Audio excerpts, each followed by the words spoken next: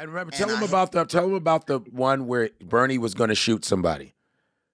Oh, that was say that. Tell him. Tell him this. So you know how comedy is, Godfrey, in Chicago. Yes. You picked the wrong. We was doing comedy shows anywhere. So Bernie Mac calls me and says, we got to do a club on 87th and Stony, right off of Stony Island, called The Godfather, right? This is the south side of Chicago. South side of Chicago. So we would smash over to The Godfather, go up in there, and it ain't nothing but gangsters. Right. Nothing but gangsters in the audience. Yes. There. Yes. So I walk in, I'm like, I don't know if this is a good comedy setting. You feel me? Because you know, sometimes it just don't feel right. Right. It didn't feel right. Man. Right. So Bernie still got to get his little money. He went on stage. He was like, I'm going up. I'm going to perform. Bernie got on stage and literally they just kept talking shit in the middle of his show. Shut the fuck up, nigga. You ain't funny. Get your ass off the stage, cuz. I was like, oh, shit. So I'm thinking now me and Bernie about to have to fight our way out of this joint, right? Right. And so Bernie said one thing, and then the dude got up out his seat and came to the stage and snatched the mic out of Bernie Mac's hand. Fuck. Now, you know Bernie was a big dude. Bernie like 6'4". He's about 6'4". Yep, 6'3", yeah. 6'3". Yeah, that height and heavy and from the hood. He was from Inglewood. So Bernie by no means was no punk. So I'm like, Bernie getting ready to sock this dude. We about to get jumped on and get our ass kicked. We severely outnumbered, right?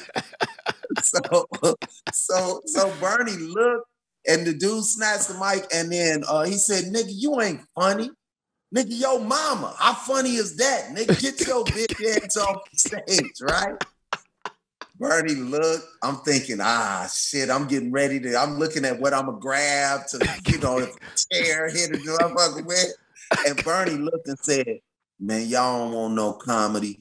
Come on, Lonnie, let's go. So he walked off stage and I followed him out the club and we was walking to the car. Bernie was heated. I ain't never seen him this heated. He went to the car, opened the door, got in, reached down under the fucking mat, pulled out his gun. He's like, I'm popping the first motherfucker that come out the club. I'm telling you, Holmes.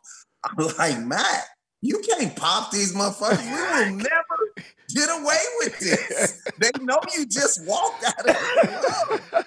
We'll get arrested. If we don't get arrested, them motherfuckers gonna kill us. We on their side of town. Yes. What the fuck are you doing? Like, I'm talking to Mac. Mac ain't even listening. He's zoned out. And he literally, now we in the car and he's circling the fucking block, waiting on any of them niggas to walk out. And he got his gun and I'm trying to talk him out of it. Mac, come on, man, don't do this. He ain't saying nothing. And you know, we ain't never seen Bernie quiet. This is the first time I saw him quiet. And we riding around and then I said, Mac, what about Boots? What about Janice, man? What about Rhonda? And he stopped. He's talking about his wife and daughter. Yeah, and daughter. And he stopped. And he just put his head down and looked around. And then he said, let's go. And he drove off. And I was so happy. I was so happy. Bernie was going to, it wouldn't have been, You literally changed his life. Fuck what you heard. You literally guided Bernie to the right path. You did.